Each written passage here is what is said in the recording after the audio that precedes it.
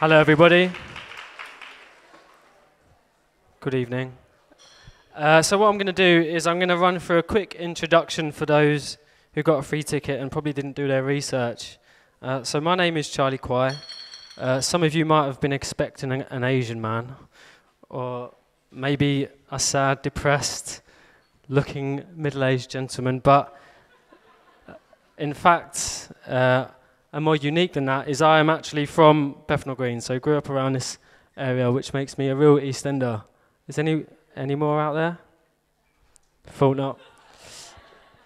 So I'm known for taking very close and candid street portraits, predominantly on the streets of London, but in DHL's case, that was in Margate.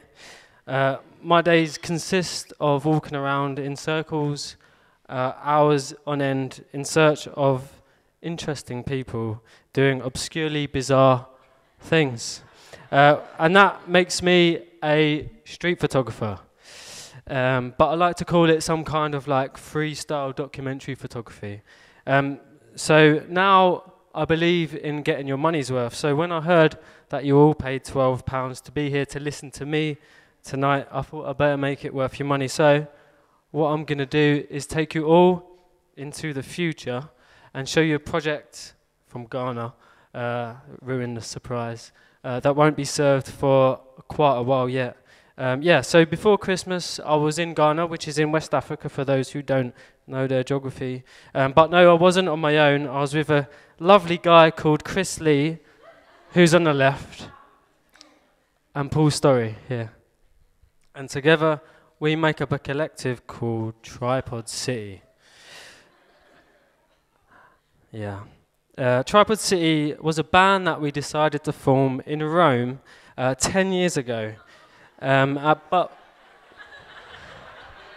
with any good band, you need a good band shot. So we spent the entire time in Rome making band shots.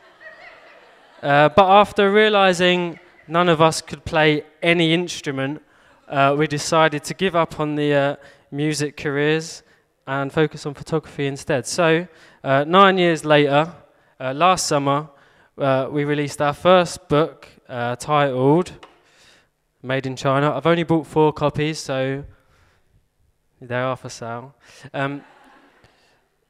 So the idea of the collaboration between the three of us is that we tell stories of places and events from the 3 perspectives of our styles, and so we try and collectively form one story.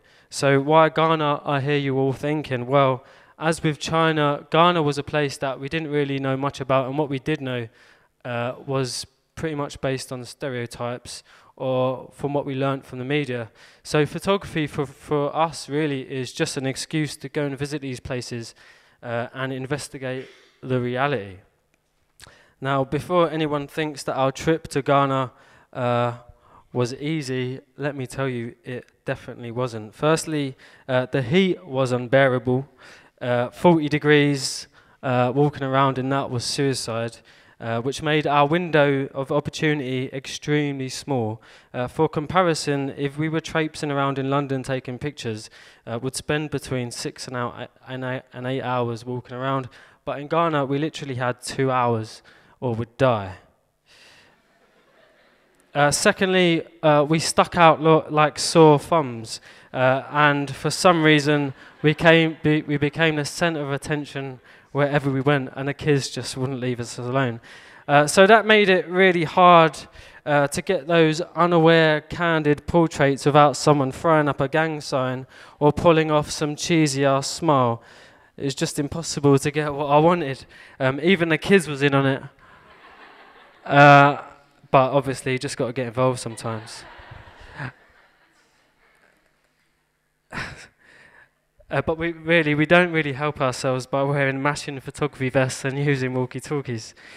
But the biggest problem that we had in Ghana was that photography was frowned upon by a lot of the population. And before we went, we honestly thought we could go there and do as we pleased and take pictures how we would in London, but that definitely was not the case. We'll just get heckled for even just having a camera. let alone taking a picture, and it did like kick off sometimes. These two are near misses. They are swiping at me with their right hand.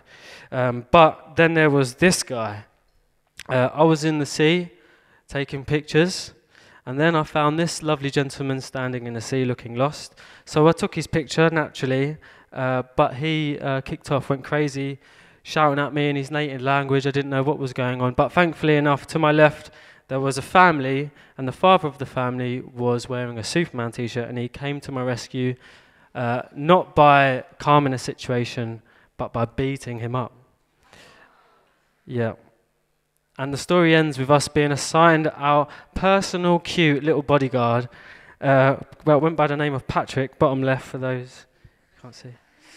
So I think I can safely say that our trip to Ghana wasn't very easy, and it was challenging to say the least, but in hindsight it was a good thing. We didn't really have time to be intimidated by what we were confronted with, which forced us to find ways to navigate the culture and find ways to shoot how we wanted to shoot. This is the first picture, serious picture I'm showing you, by the way. Another way I tackled the situation was to look for certain things that wouldn't get me into as much trouble. And these things became their own stories that run alongside the Tripod City collaboration. This one is obviously of merchandise, which I found entertaining. Another one of those series was children or kids. And the thing with street photography is that you always need like an objective or something to constantly look for. It gives you a reason to be there in the first place and carry on walking around the next corner. And believe you me, I've walked for hours in circles, days, not knowing why I was there or what I was taking pictures of. So to have something to look for, even if it is kids, anything in between that becomes a bonus. Another thing that we documented together actually was various sports. This one's obviously from a rugby game. And photographing sports was offered some much needed like respite from the drama of the street, and it was an environment of which we could go in and just work freely, but yeah, without the stresses. So I'd love to show you more of these boys, but unfortunately we've only got 10 minutes.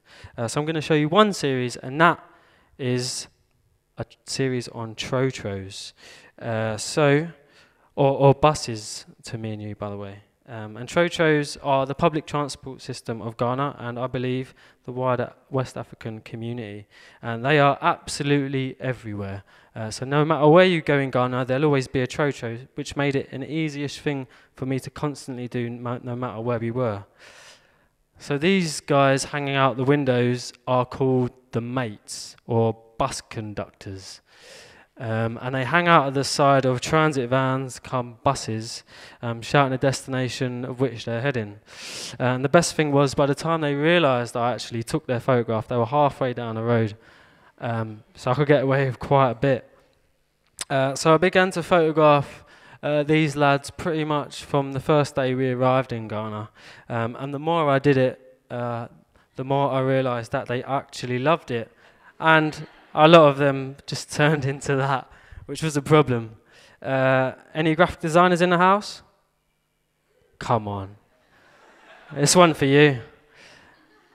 Yeah, so alongside photographing the Trotro boys, I also photographed their signs, which they stuck on the back of the Trotros, which were obviously pretty entertaining and very obscure. So I did it mainly because they didn't actually talk back. But yeah, they were entertaining. But the main reason why was, as soon as you pair them with a trotro mate, it becomes a kind of running commentary, which reflects the sense of humour of these lads that work in the trotros. Yeah, so this will eventually be put into a series in sometime in the future. CharlieKwai@gmail.com if you want to pre-order. So in between those little stories was the main reason why we were there. So the assignment of Tripod City. My personal goal within the framework of that collaboration was to capture normality. And I know that doesn't sound very glamorous, but I wanted to capture what was most humanly familiar to me, which I could connect with the most. So I focused on trying to capture the universal connections that we all share as human beings, to try and evoke like a relationship between the audience, which are all you, and the people in the photographs, which are the Ghanaians. And if there is a connection that exists between you and them, then that could have a real influence over your opinion of the person or the place that they're from.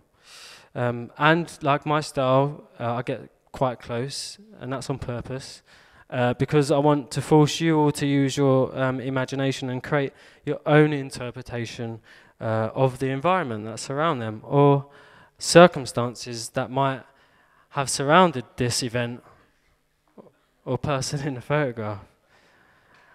So if you do go to Ghana, or if you've been lucky enough to be, and you know that the Ghanaians are probably the most friendliest, welcoming and carefree people on the entire planet. So with all what I've said, my hope is that my photographs go some way by giving voice to their positive and fun-loving attitude towards life. Now, before I go, there might be a few of you in the audience that are wondering what I gave back to the Ghanaians for taking so much. Well, the short answer is haircuts. Thank you. I'm London.journal on Instagram.